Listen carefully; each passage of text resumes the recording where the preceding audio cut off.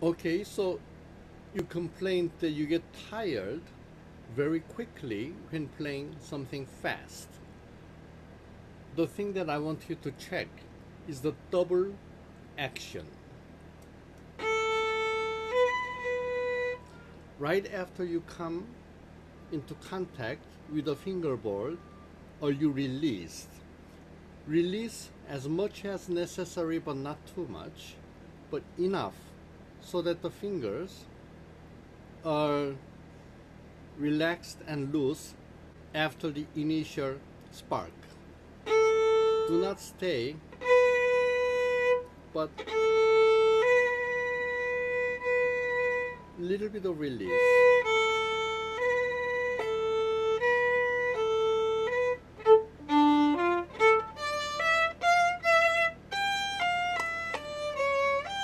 On the way down, each pizzicato you have to relax after.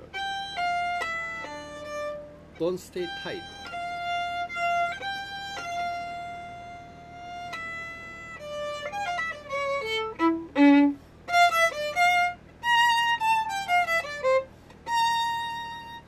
The finger should no longer be truly in contact with the fingerboard once you make the note.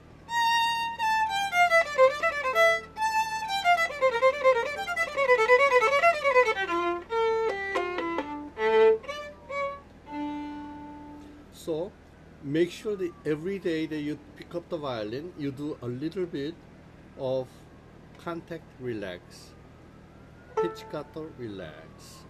Okay?